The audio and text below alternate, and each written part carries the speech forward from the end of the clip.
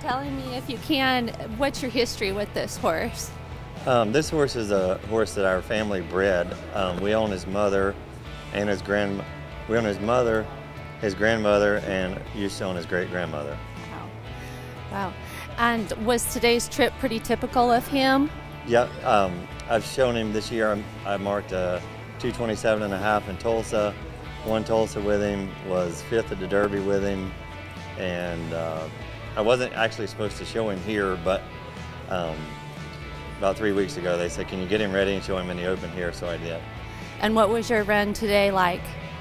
He's kind of a steady Eddie. I mean, he does the same kind of run every time, normally depending on how high he scores as to what I do, but he's pretty easy.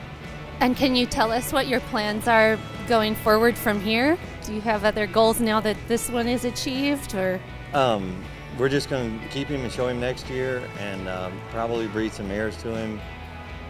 This is his mother's first baby, and so we're trying to, put some more money on her earnings to, help her next babies and that kind of thing. And he is how old? 7 or 6. 6 years old. Okay. Is there anyone in particular you'd like to thank? I'd like to thank my dad and Carol.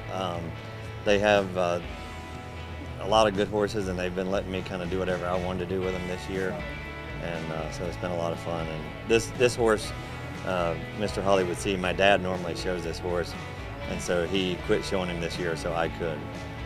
So in a year that's been very atypical, what does it feel like to come here and achieve this goal?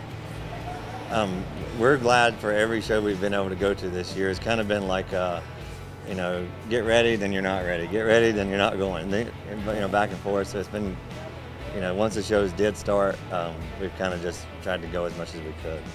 Super. Well, congratulations to you. Is there anything else you'd like to share with us? Nope, just excited to be here at the Futurity, and hope it gets to run its whole course all the way through, and without them cutting us off or whatever. So I'm happy about that. Awesome. Congratulations. Thank you.